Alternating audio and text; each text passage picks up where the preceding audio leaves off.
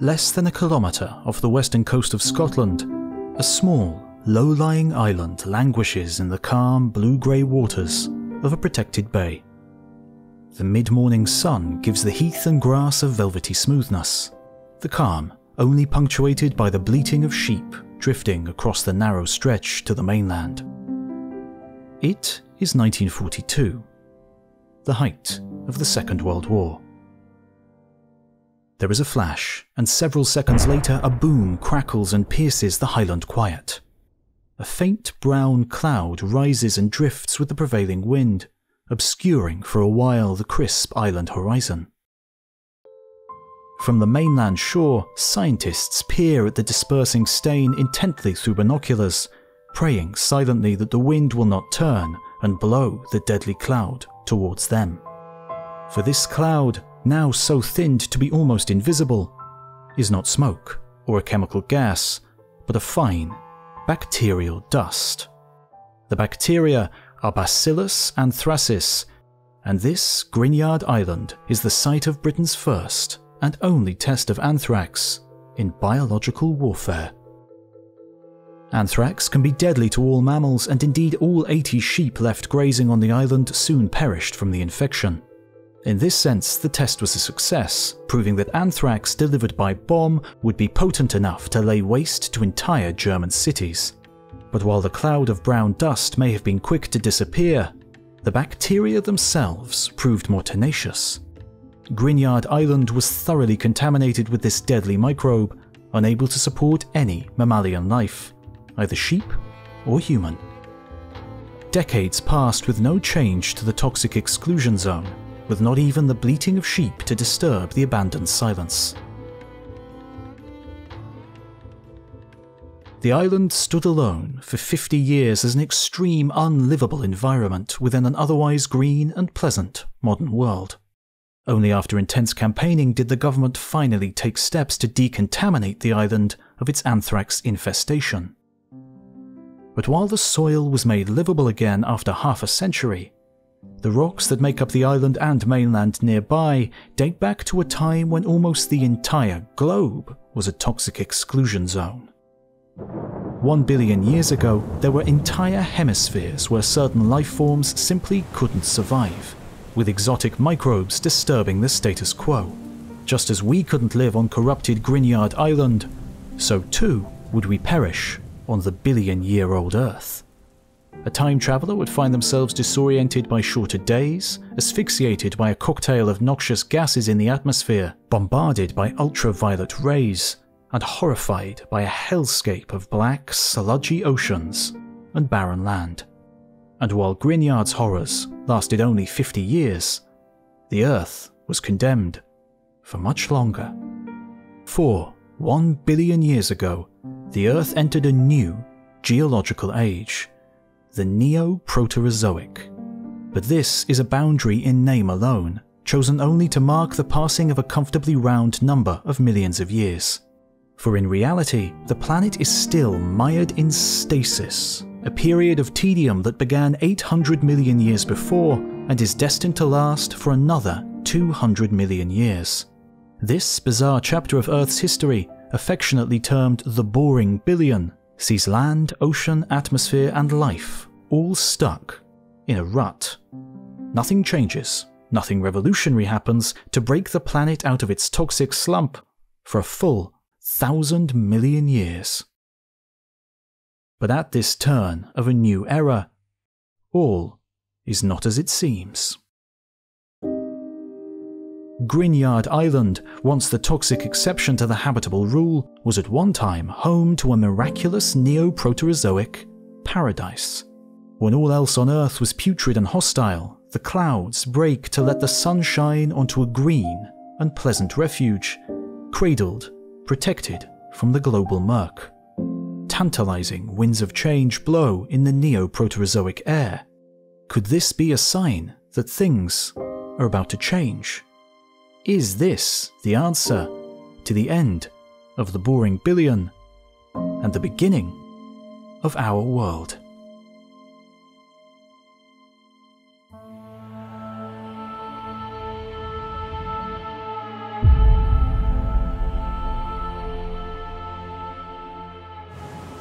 billion years ago, life lived almost entirely under the ocean, and that diversity has continued to the present day. Head over to our sponsor's CuriosityStream to check out David Attenborough explaining and exploring the bizarre, fascinating world of the deep ocean. Here, creatures from the far distant past still survive. 7 miles below the surface in the Mariana Trench, an incredible ecosystem thrives. It's like an alien planet on the surface of the Earth. And that's just one of CuriosityStream's more than 3,000 documentaries to choose from. It's like a huge Netflix for factual content. So head over to curiositystream.com/History of the Earth to sign up. And using the promo code History of the Earth will save you 25%, bringing a full year down to $14.99, just over $1 a month. Thanks.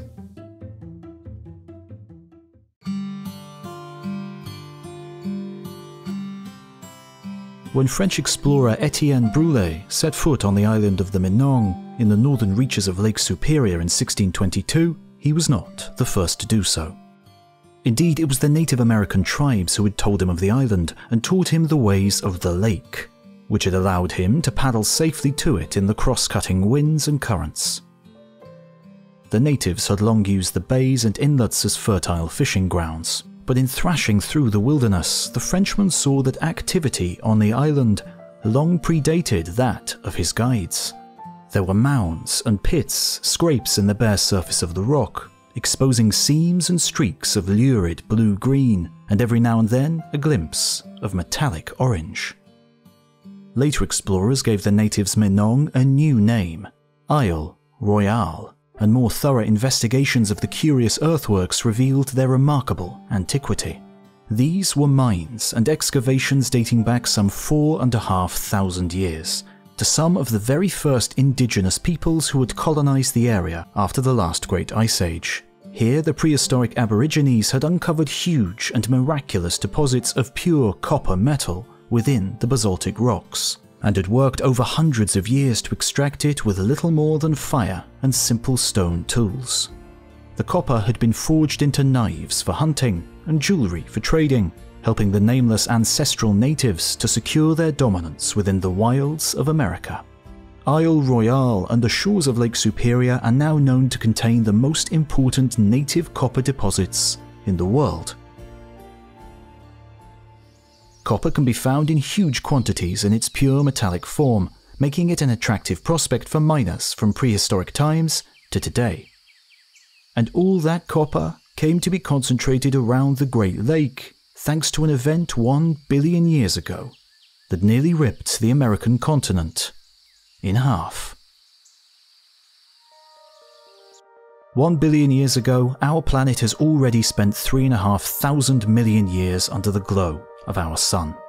The globe's spin has slowed, and now some 18 hours passes between one sunrise and the next.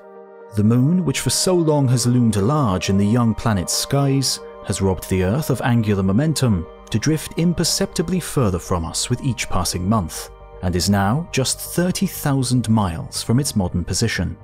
Every full moon appears as a supermoon in the Neo-Proterozoic. From a molten hellscape, Earth has gradually cooled. Crust has formed and differentiated.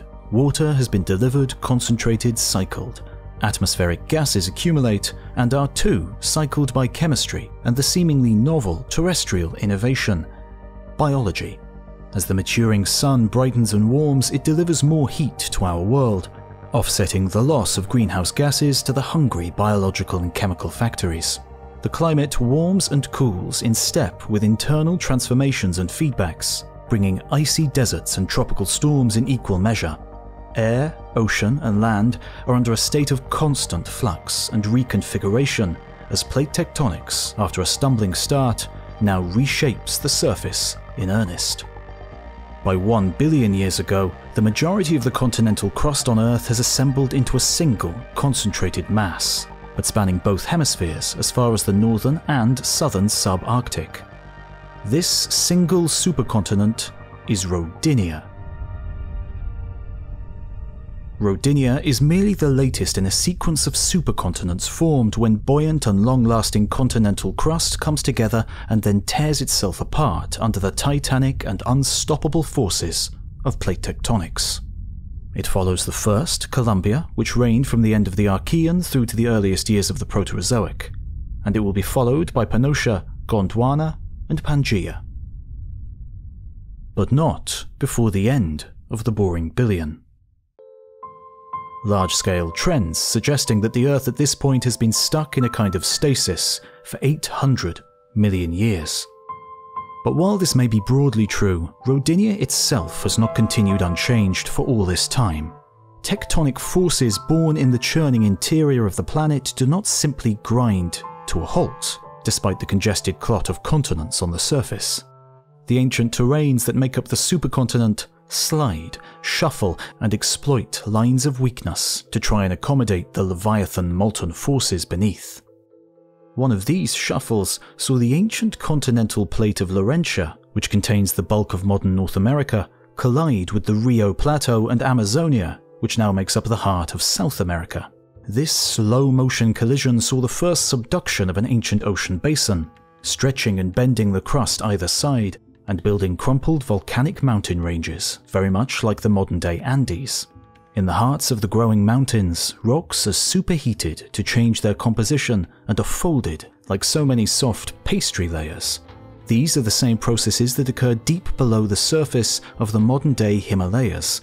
As the Indian subcontinent forces its way into Eurasia, it becomes impossible to say where one continent ends and gives way to the next. This fusing of vast continental masses is known as the Grenville orogeny, and it occurs along a battlefront that spans the entirety of modern-day North America. The rocks and structures created during these tumultuous ages 1 billion years ago now persist in a belt that runs from Labrador down to Mexico, in the heart of the Appalachians, the Adirondacks, and the Laurentian Mountains of Canada. But there is another, surprising remnant of this billion-year-old Rodinian reshuffle to be found in the eastern part of America. At a time when the dominant tectonic forces were clear in their intention to fuse Laurentia with its neighbours, other forces were contriving to tear Laurentia itself apart. As the ancient Grenville Ocean is swallowed beneath the Laurentian continent, the oceanic crust at its base sinks deep into the mantle, where it releases water and eventually melts. This new injection of hot material rises until it encounters the base of the continental slab, where it has no choice but to spread out, dragging adjacent parts of overlying continent in opposite directions with immense friction. And under this continual, relentless pull, the solid rock cracks. A deep and widening tear forms in the landscape, a huge rift valley, much like the one threatening to rip Ethiopia, Kenya, and Tanzania in two in eastern Africa today. Sometimes cracks form that are large enough to allow molten rock to gush up to the surface, filling the floor of the valley with black, igneous, basaltic rocks. But magma doesn't always make it to the open air. It flows into cracks and fills voids deep underground where it is still warm. Here, the igneous cocktail gradually matures, and its constituent minerals separate until they can travel independent of the mantle rocks that gave them birth. Forcing their way up through the ever-evolving plumbing system of the Rift Valley, they deposit treasures of gemstones like amethyst and valuable metals like raw, native copper. This mid-continent rift system was a truly immense rip in the fabric of ancient Laurentia, the largest of its kind to ever threaten the integrity of the long-lived American craton. Its expansion continued for around 20 million years, and had almost reached the edge of the continent to allow the waters of the global ocean to burst through and fill the Rift Valley. If they had, then the Grenville Belt and its associated mountains could have been rent violently from the rest of Laurentia. The present-day North American continent would have been reduced to perhaps 2/3 of its current size, with the USA deprived of the entire east coast. Florida to Maine would belong to another continent entirely, or be left adrift as an island on its own, and the American Midwest would be drowned, ripped in two, and relegated to the continental shelves of a new mid-continental ocean. But it was not to be. Before irreparable damage could be done, the forces that fed the nascent rift system suddenly and decisively came to an end. This mid-continent rift that promised so much simply failed. It never grew any larger and it never reached the sea, but it did remain as a hole in the heart of the continent, part of which was eventually filled by river water and runoff to form the immense waters of Lake Superior. This lake, the largest freshwater body in the world by surface area, occupies just a fraction of the vast mid-continental rift system, and today, all around its shore, as well as on the Isle Royale, the treasures of the deep can be found. The copper that was once exploited by Native American ancestors owes its existence to the little rift that couldn't, and is a testament to the sheer tectonic power that creaks and groans beneath our feet. So, Laurentia stayed in one piece, suffering only at its edge with the collision and assimilation of Amazonia and Rio Plateau. On the scale of the entire Rhodinian supercontinent, this was little more than a cosmetic adjustment, compared to what could have been had the mid-continent rift sustained. It seems the rut of the boring billion is too deep to escape, even with all the tectonic might that the Earth can muster. But the supercontinent is less than half of the global story. There is air and water and life elsewhere on our neo-Proterozoic world. Could conditions here promise any relief from the monotony?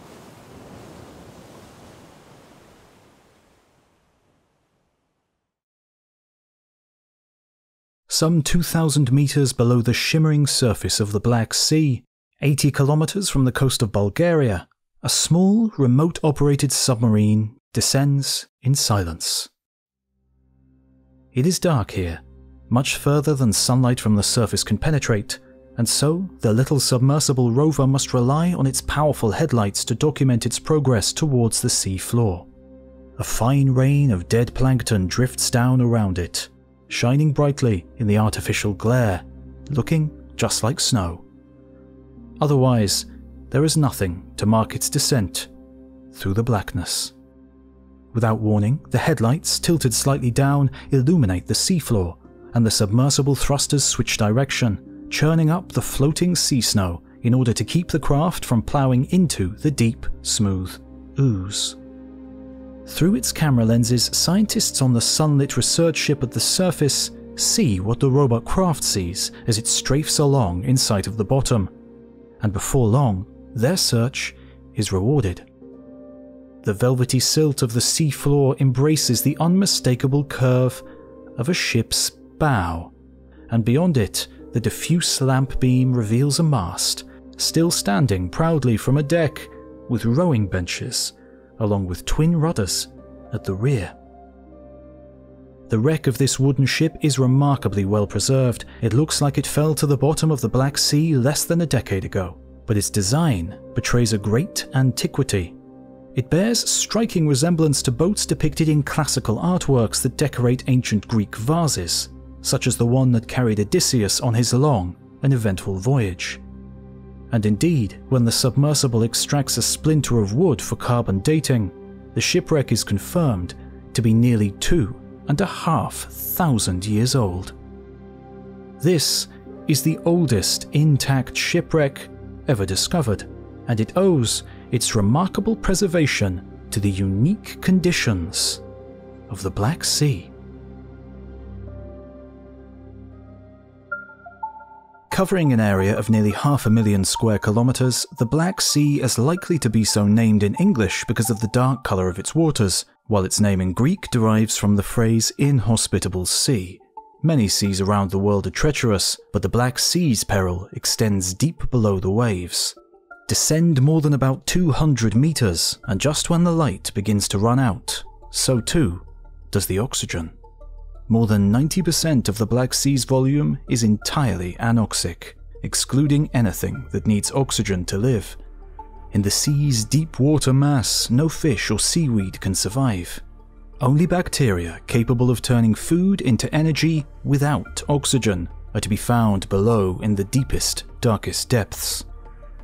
It is this immense exclusion zone that allows such intricate shipwrecks to be preserved over millennia. Without oxygen, the kinds of creatures that would normally colonize and destroy the energy-rich wood are kept at bay.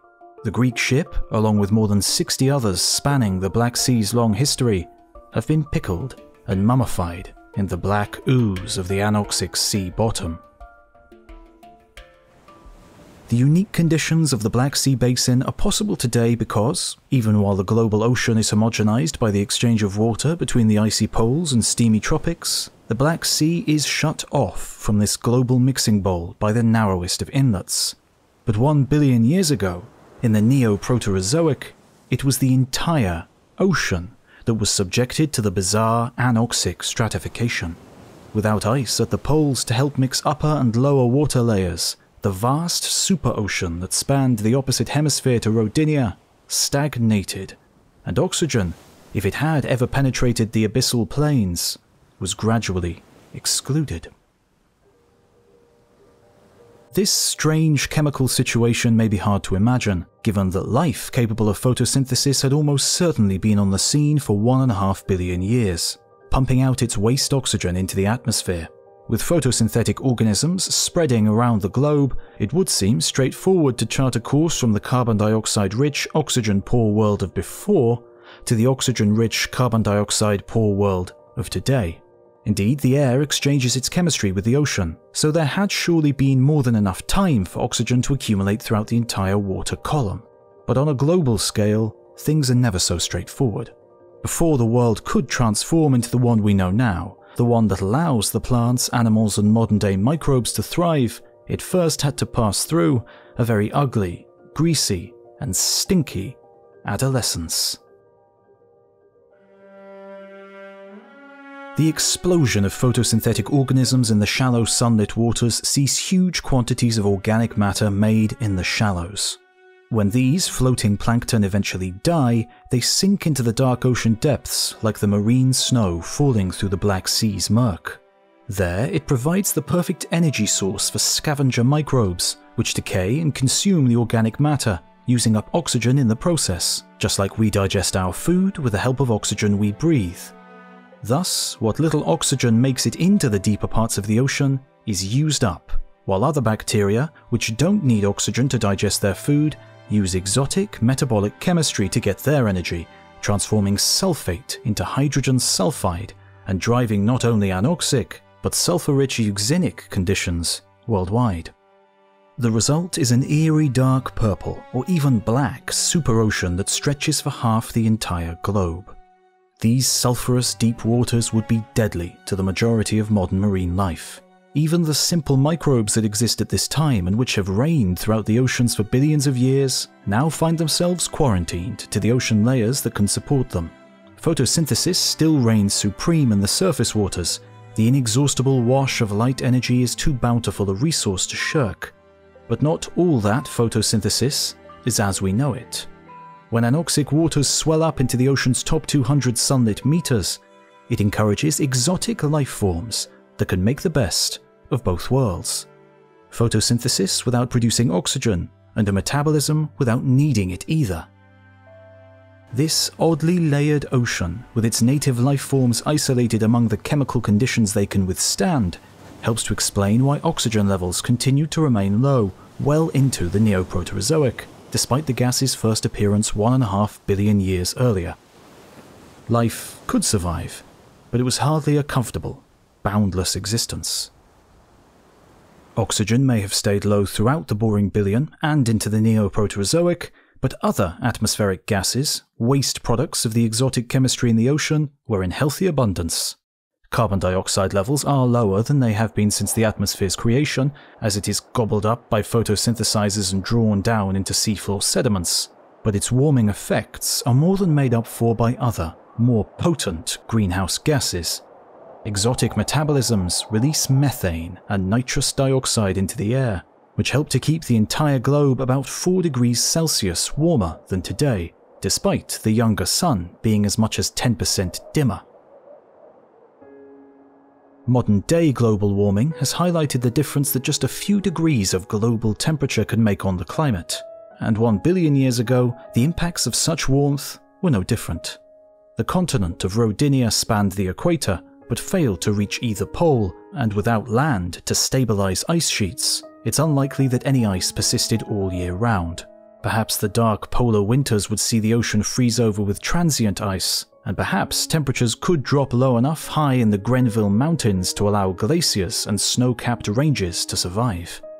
But for the large part, the climate is hot, wet, and very, very energetic. The superocean is a vast breeding ground for tropical storms. As the sun warms the equatorial regions and the potent greenhouse gases lock in that warmth, the surface ocean evaporates, pouring ever more warmth and more energy into the atmosphere. Coriolis forces curl and twist air currents into powerful, self-sustaining whirls that race angrily across the blackened waves, gaining strength with every passing mile. Eventually, with winds that reach several hundred miles an hour, rains that fill the skies with water, and storm surges that inundate the cliff tops, these immense cyclones hurl themselves against the Rodinian shoreline. They continually batter and erode, bringing with them the unmistakable stench of rotten eggs, as hydrogen sulfide from the Euxinic ocean depths is whipped up and into the stormy air. Black sludge dredged from the deep. And so, the air and oceans are still just as disagreeable as the Rodinian continent itself. Desolate land, stinking oceans, steamy, roiling atmosphere all contribute to a Neo-Proterozoic Earth that is no different to the age that has gone before. But, somewhere on this miserable planet, there is a glimmer of hope. It is small, isolated and precarious, but it could just be the Eden from which our habitable world is built anew.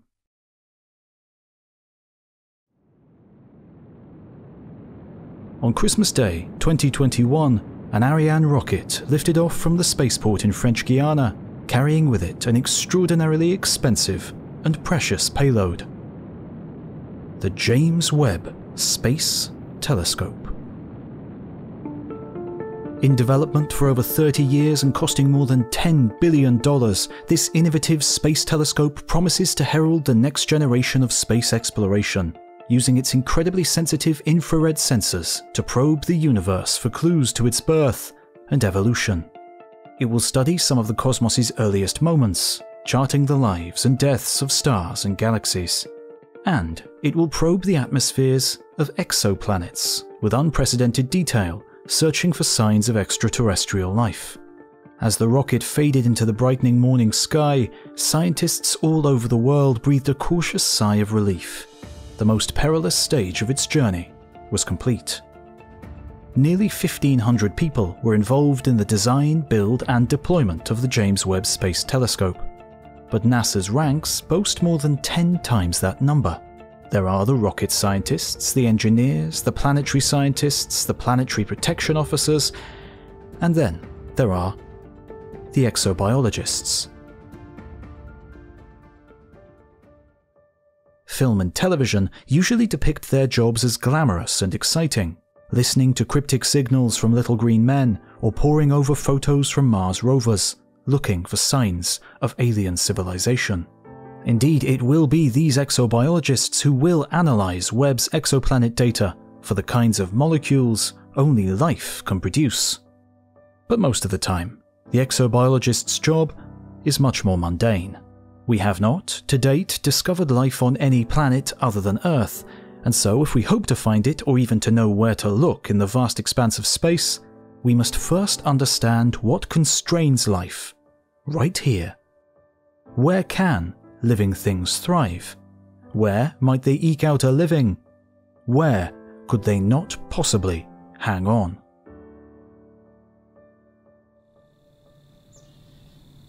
And so, a summer afternoon finds a small group of exobiologists on a field trip from NASA Ames, the administration center in California's Silicon Valley.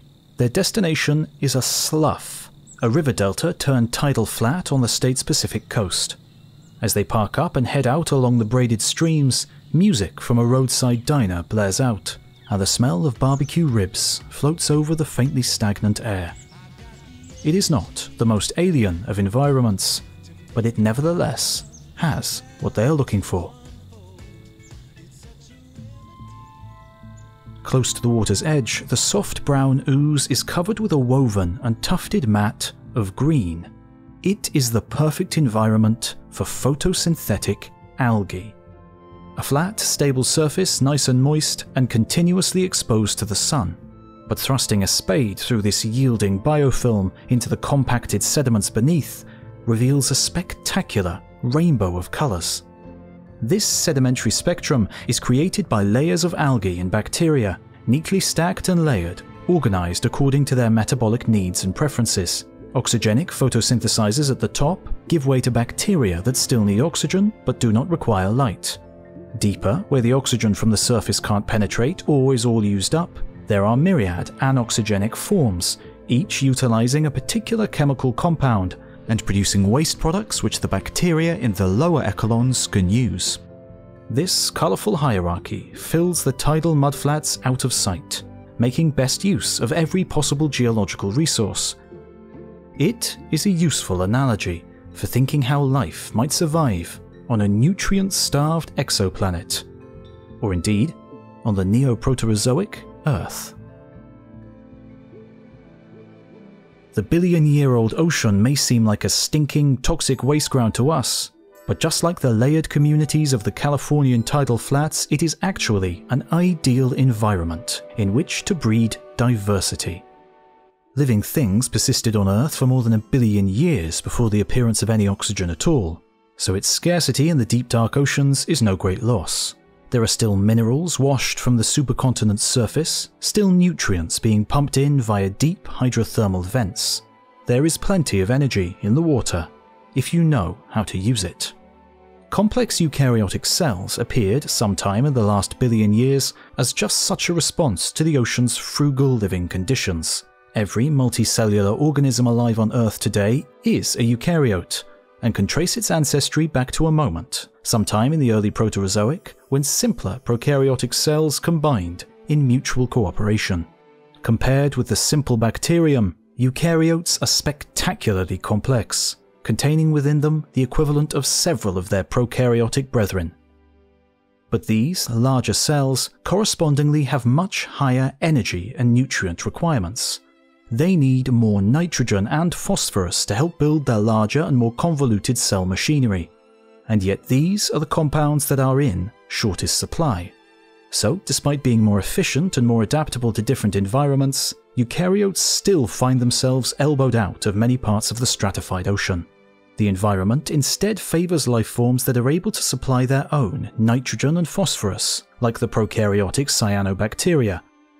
There are still places where eukaryotes can thrive, however, and the relative stasis of the boring billion has allowed them to experiment with new forms, new metabolisms, new cellular architecture. Slowly, gradually, and hidden in the shadows, eukaryotes are developing the adaptations that will help them dominate and shape the world we see today.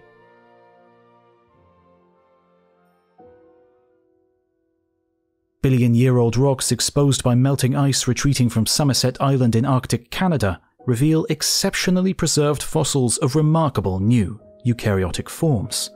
And these glassy tombs contain more complex cellular forms than have ever been seen on Earth before. Moreover, they are almost identical to the modern-day red algae that can be found colonizing the shoreline rocks and tidal flats of Somerset Island and elsewhere. The modern algae is called Bangia, and its fossil counterpart, preserved in intricate detail, is Bangiomorpha. The fossils of Bangiomorpha reveal an association of disc-shaped cells, creating long filaments that are rooted to an ancient surface. They grow upwards to the light, and at their tips they bloom and expand into bulbous masses with many more cells. They look provocatively similar to the fruiting reproductive bodies of modern-day algae and seaweed. This, paleontologists believe, is evidence of something special happening among these early eukaryotes. It appears that Bangiomorpha has developed an efficient strategy for reproducing sexually. Until now, primitive prokaryotes have reproduced largely through the simple act of cloning.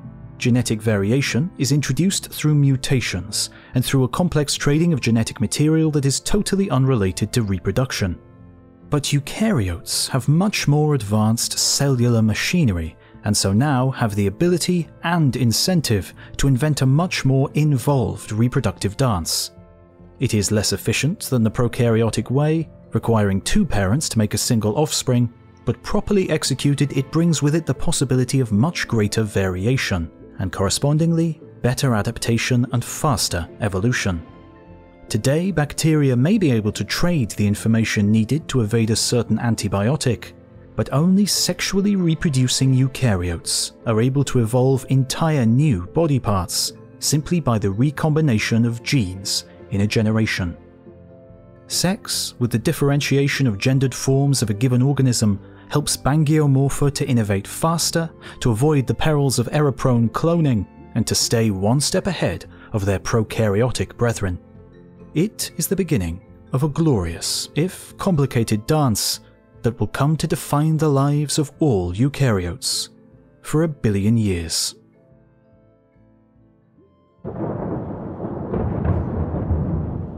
Meanwhile, the Rhodinian supercontinent is still barren.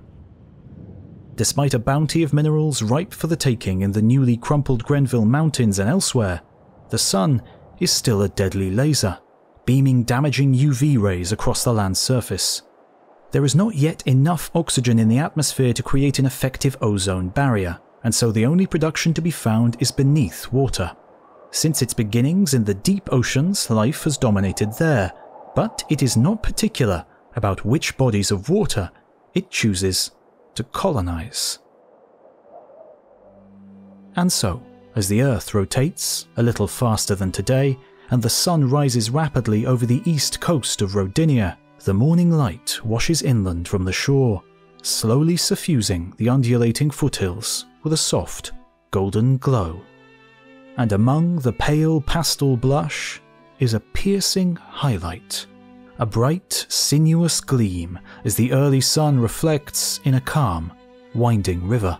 Higher in the newborn Grenville Mountains, the shadows linger a little longer, but the shining ribbon pierces the darkness as it winds up, leading the eye, eventually, to a still, golden pond. A lake nestled among the snow-covered mountain peaks. It is just one of the freshwater Torridon lakes, the sediments of which now make up much of the rocks of the western Scottish coast, including the anthrax-poisoned Grignard Island. Here it is high enough in altitude and latitude for the lake to freeze over in the winter and re-thaw each summer. It is large enough in area and depth to persist for tens of millions of years. And it is here that we will find the ingredients for remaking our world. The Torridon Lakes are completely isolated from the global ocean, and so they are not forced to share its stratified fate. The regular flow of water and the seasonal cooling and warming are enough to keep the lake waters mixed and oxygenated, keeping the stinking hydrogen sulfide at bay. They are more like today's oceans and lakes, even with the low oxygen in the atmosphere, and the mountains that tower over them ensure a plentiful supply of biologically important nitrogen and phosphorus. As a result, these lakes are full of life. The lake microbes' ancestors may have followed the river courses upstream to their new home, or they may have been blown in on the powerful cyclone winds, but once there they found the Torridon Lakes to be a veritable Eden. There was so much phosphate in the water that it formed a glassy gel that trapped some of the abundant life forms before they could decay away, preserving for 1 billion years a picture of the remarkable diversity of these isolated lakes. And so, paleontologists have discovered more than 20 species of fossils, from cyanobacterial filaments to larger complex cells with protective outer coverings, and even to tiny scavenger bacteria, hoovering up the spare organic matter that falls to the lake bottom. And there is another, new and curious form among them, a fossil that its discoverers have named Bicellum. Like Bangiomorpha in the oceans, it contains different cell types within a single, discrete body. Bicellum has a mass of equidimensional cells packed into a ball, surrounded by a shell of elongated sausage-shaped cells around the outside. Several examples of this species have been recovered, showing variations in the numbers of elongated versus spherical shells around the outside. But in every case, Bicellum retains its spherical shape. This implies that unlike with the algal Bangiomorpha, the change in cell shape doesn't result in the change in shape of the overall organism. The individual cells that make it up must morph and flow over one another to accommodate the growth of certain cells over the others and keep an overall spherical body. The cells themselves must not be rigid, but fluid and flexible, much like the cells that make up our own and every other animal's bodies. And indeed, Bicellum has been interpreted as a multicellular holozoan, a brand new kind of organism that is a stepping stone on the road to true animals. It is a remarkable evolutionary innovation, and one that was potentially only possible in this isolated Eden, far away from the stratified austerity of the global ocean. And so, as the door closes on one chapter of Earth's history and opens onto the Neo-Proterozoic, change is in the air. There is still a lot of bizarre and unrecognizable chemistry, painting the oceans black and the endless continent red. But this is the last time in Earth's history that our planet would appear quite so alien to us.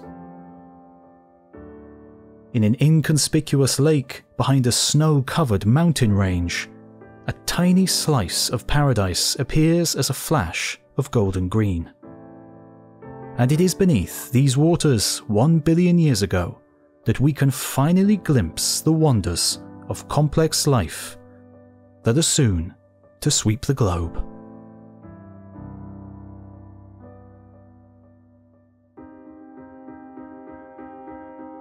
You've been watching the entire history of the Earth.